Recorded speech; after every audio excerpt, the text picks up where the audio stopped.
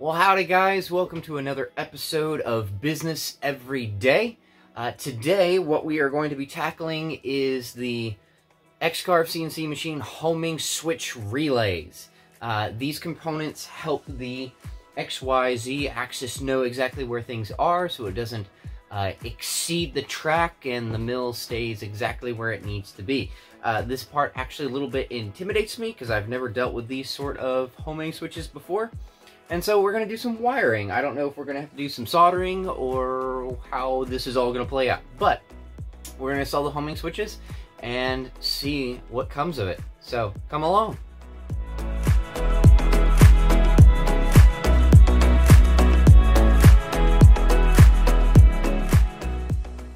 Well, alright guys.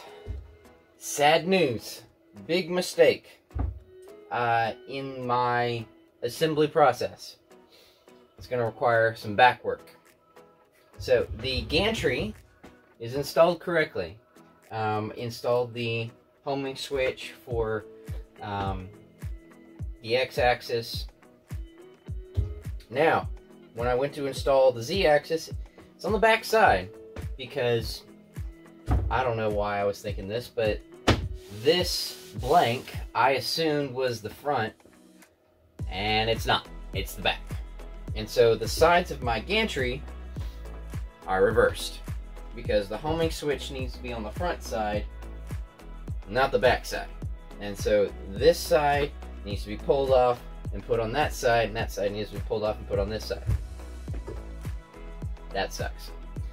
Also, in your side T-tracks, you need a T-nut. So I was going to have to pull off the L brackets anyway. But note to self, get your orientation correct, and maybe look a couple of steps ahead and make sure that you have all the T-nuts in the proper position.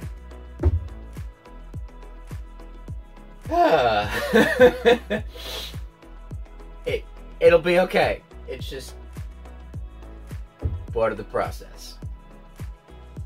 Here we go.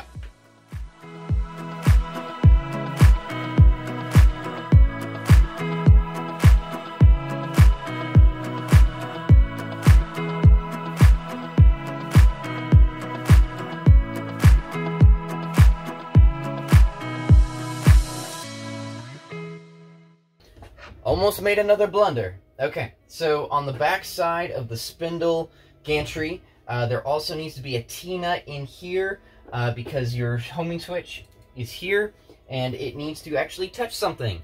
And so there's a little stud that we will be adding that basically sits right here. But yeah, so I need to pull off this side again and put in a T-nut, and we'll be good to go. And hopefully no more disassembly required. We'll see.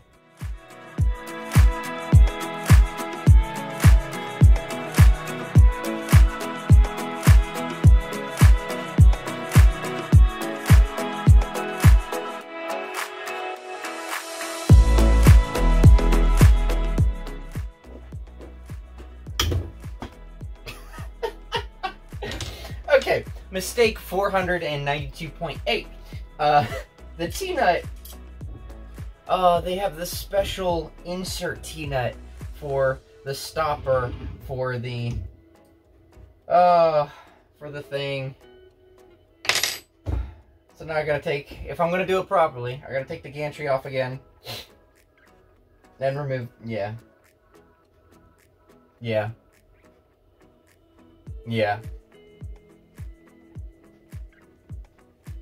What can you do? Alright, let's do it.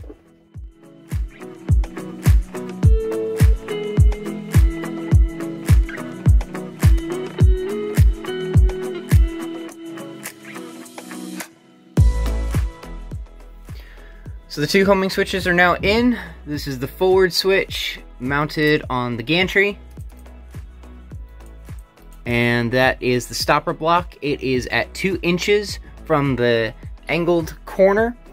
And then on the back side, on the main gantry, we got our homing switch, and then again, 2 inches from the sidewall. Let's do this.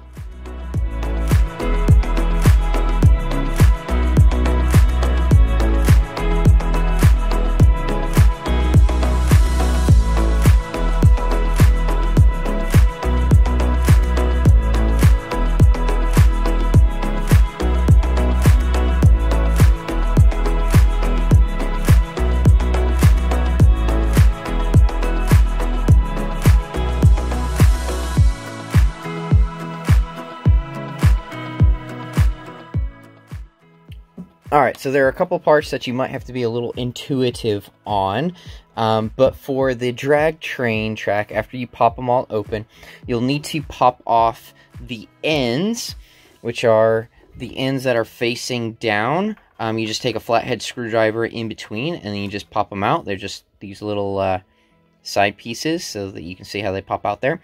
And then what we're going to be doing is mounting them to the back track, and then to the top of the gantry. I'm not exactly sure. I think it mounts over here. I'm not exactly sure how it all mounts up just yet, but that is what we're doing. But according to the instructions, they want you to mount it on the track. Like I said, that's what it's here. These are the inserts, the M5 post-assembly nut inserts, and the flat I believe these are the M10s. Yeah, M5 10mm. So these are the flat ones that you want to use to install this. So the interesting thing though is once they put on that backing track, again, this is how it looks. The angle is down. You got the 1000mm backing track. Is they want you to install the Z probe. Now I got the bundle, so I do have the Z probe. But that's the next step. So we're going to install the Z probe and see how this goes.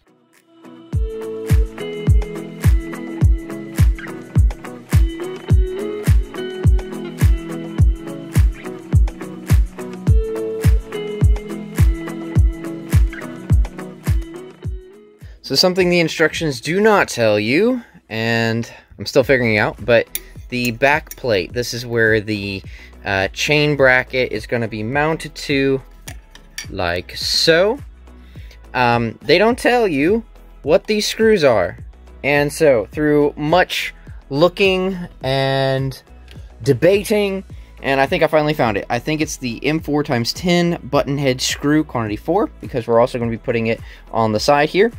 And so we're going to see if that actually works, but I think it is. So we're going to go with it. The only question that I have is how the belt's going to go. Is the belt going to go over? I think it's just going to go over here so that this track is, the part of the gantry is free and clear, because the screws do hang over about 1/4 of an inch. But we're going to see here in just a minute.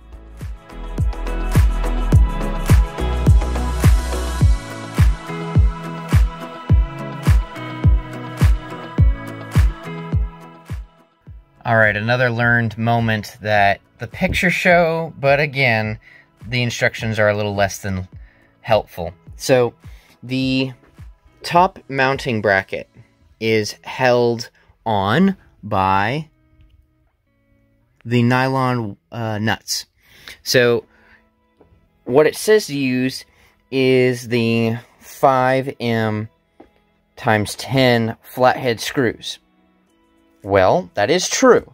You use that for the T-nuts, but for the actual regular nuts, you use the M5 12 flats.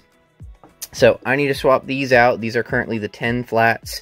I need to swap them out for the 12 flats so I can use these 10 flats for the other mounting bracket. Yeah, if that made sense. So for the nuts, you use the 12s. And for the T-nuts, you use the 10s.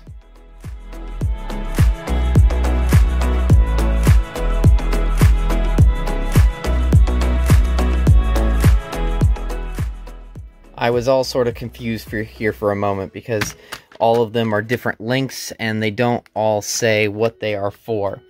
But on the side bands of everything, it will say whether or not it's an X, Y, or Z axis.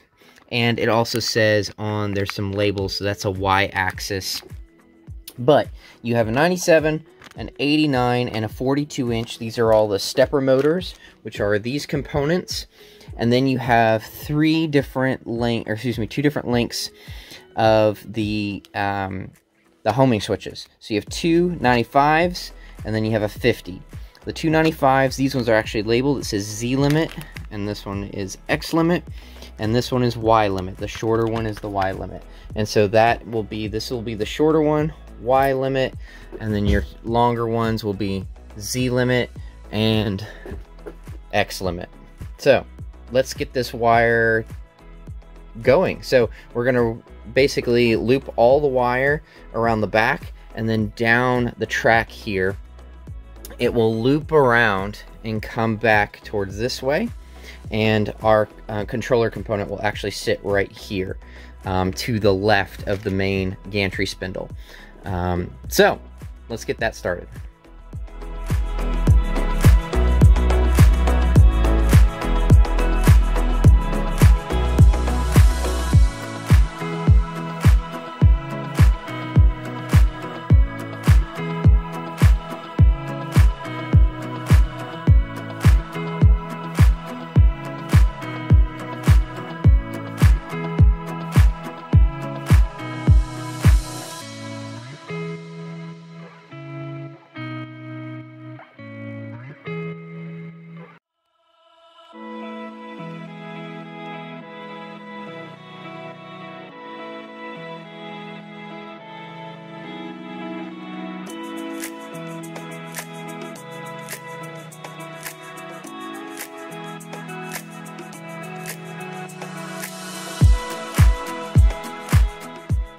Alright, on the left side of the full assembly, we got 2 holes here. This is where our bracket is going to go. Again, it doesn't say what screws to use here. And so what I am finding is that it is the M4 times 10 button head screws, the little ones, and the M4 nylon insert lock nuts, because M5 does not fit in that hole. It is M4 again. And so what I've done on the back side here is you got your Y-axis motor with the zip ties. You got the plastic chain to hold everything together. I got zip ties here for extra security. Want to make sure everything's nice and loose and but taut, you know. The center attachment bracket where this chain actually secures to this bar, I put it right in the middle. So the whole bar is 1,000 millimeters. So this is at 500 millimeters, and which it's like 19.5 inches. Yeah, right here in the middle. So it's going to go over and around. Everything comes off the side here, and then we're going to have another rail chain thing, this one right here, that's going to go off the back here, and then there'll be the controller here and this other side panel.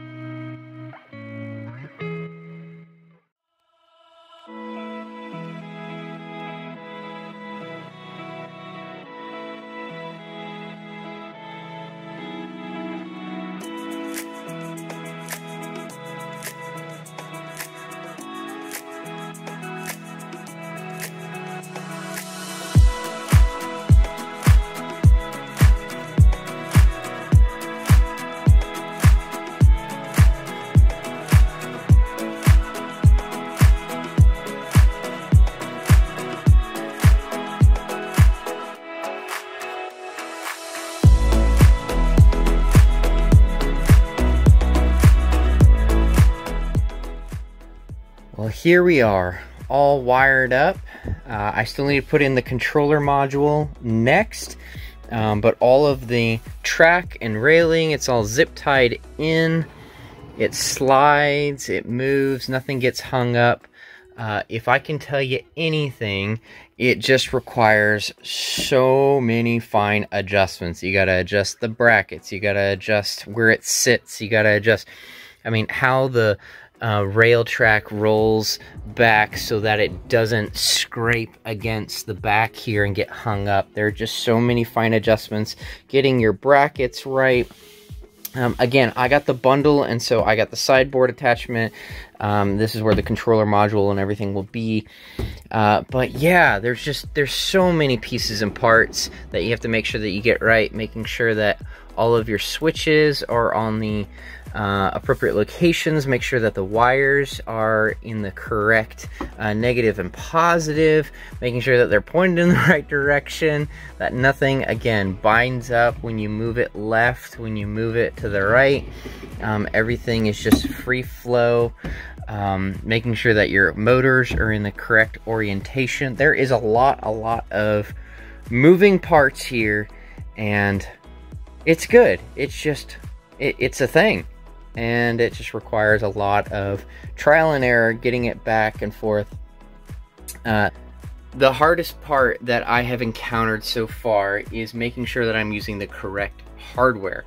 The bags are labeled, but not every step is described in the instruction manual, and so it's a little bit of a trial and error thing to make sure that it all fits correctly.